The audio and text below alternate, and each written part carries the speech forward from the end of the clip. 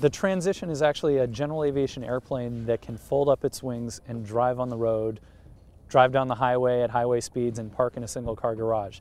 It's not designed to be a replacement for anybody's car, but it is designed to be a much more practical private airplane. Aerospace engineering was always fascinating to me.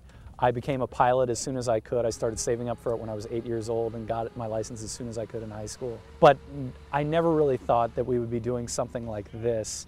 I love being able to kind of make that dream actually become a reality now. Right now this vehicle is primarily a test bed.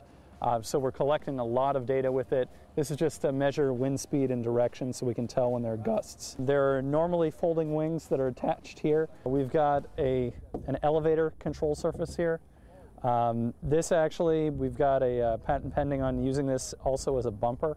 Incidentally, it's four-wheel independent suspension. We've got sensors on the shocks that can tell how far they're displaced. So it runs on premium unleaded gasoline, so you can literally just drive this vehicle into the gas station and fill it up right here.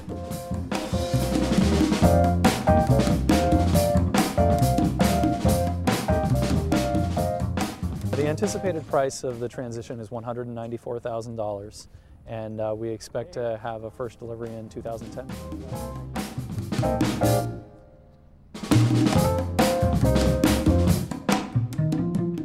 It's something that we, designed by pilots for pilots. If pilots decided to fly more often, or more people decided to get their pilot's license because of this, that would be a wonderful success. But we want to be clear that this is not for just your average household in America. You do have to be trained as a pilot. You do have to understand and be certified how to operate an airplane safely and within the airport environment. We've got a great concept with a product that really is seen as too risky for the big guys to pursue in the industry.